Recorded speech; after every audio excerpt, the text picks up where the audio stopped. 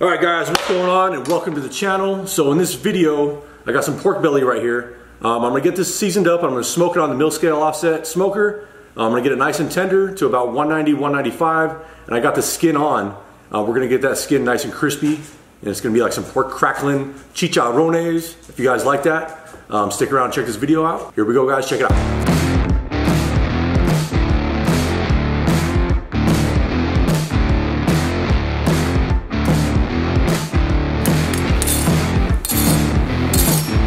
Alright, so we got our pork belly right here. So the seasoning I'm using is some Meat Church fajita rub, as you can see right there. Usually when you go to the store and get pork belly, you get the bigger portions.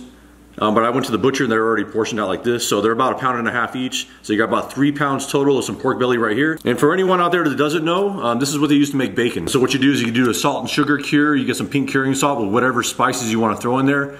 Throw it into a bag, let it sit for a week, and then you have cured bacon. All you do is smoke it and then thinly slice it. And then you got some good bacon. So I'm not doing it like that. All I'm gonna do is score the skin, some lines down, cut it in half. I'm gonna get it seasoned up. So here we go. Going about 1/4 inch down. This is gonna help render out the fat and you're gonna get the seasoning that gets down in there and it's gonna flavor it up really nice.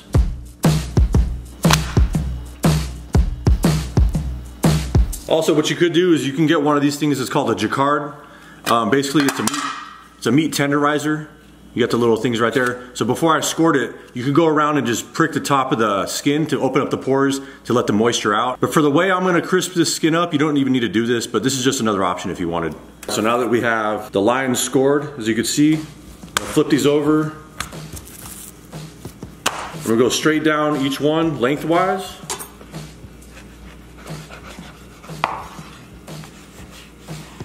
Got that fajita seasoning. I got this skin side down because I want to make sure I don't want to get the rub on the skin because I don't want, you know, when I crisp up the skin, I don't want anything to burn because what I'm going to be doing is frying it. And there's no sugar in this rub, but basically you could use whatever rub you want to use.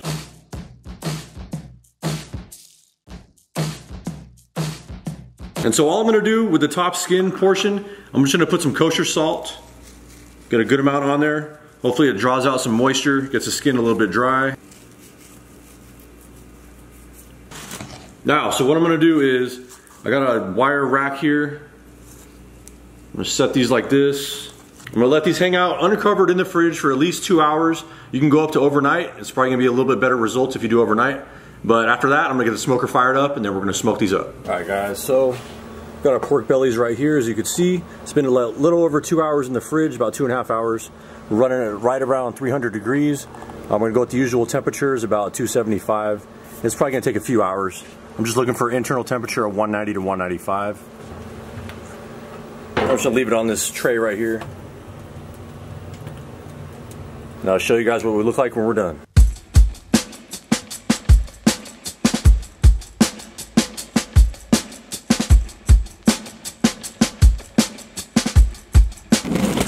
Alright,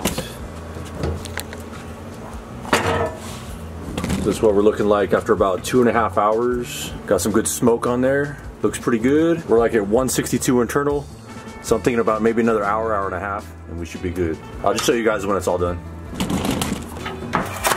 So just about 5 hours later, we're all done. These are all smoked up. These were temping at about 190, some were a little more. I don't know if you can see that. 193, you should be okay. Yeah, we're good. So all I'm gonna do at this point is get a thin layer of oil in this cast iron pan, like a super thin layer. I'm just gonna fry these skin side down.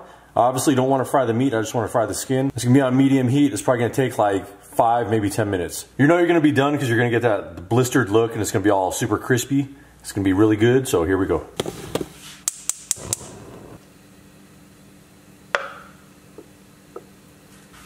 And it doesn't have to be frying right away, it's gonna come up to temperature.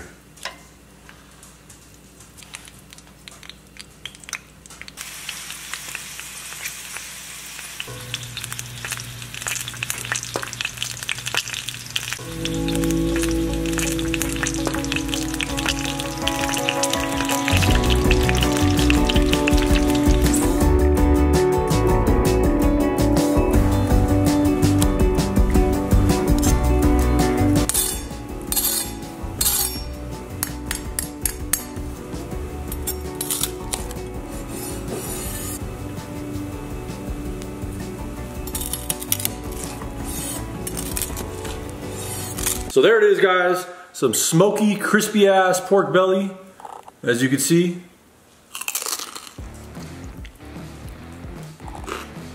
Mmm. That was so good. That rub I put on really got in there. That meat absorbed all the salt. So it's good and salty, it's got flavor to it. The skin is actually a little bit salty. Good flavor. Crazy crispy. A couple of these pieces kind of got away from me. They're a little bit charred up and I kind of scraped it off a little bit, but not bad for my first time trying. I actually saw, if you guys know who Harry Sue is, I saw him do this method, so I wanted to try it out. He's got a video on this. And also America's Test Kitchen, I saw one of their videos and they pretty much did the same type of method. Came out really good. And this pork belly wasn't too fatty, because a lot of times when you go, you'll see like a ton of fat on these pork bellies and it's kind of like unbearable. But there's a good amount of meat in here, which is pretty good. Throw a little sriracha on there.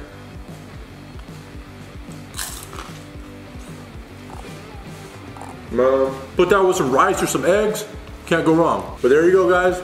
Definitely try this one out. You're not gonna regret it. I'll see you on the next video. Peace out. Thank you.